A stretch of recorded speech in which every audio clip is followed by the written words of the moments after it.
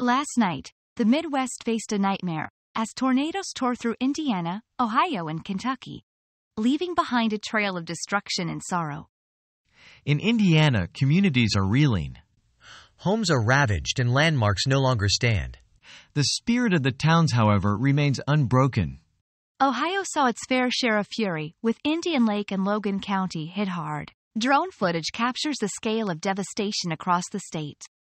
Kentucky wasn't spared as the tornado left its mark. The resilience of the people shines through as they begin the daunting task of rebuilding.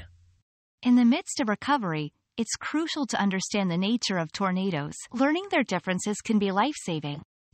As the Midwest picks up the pieces, the strength and unity of its communities shine brightest.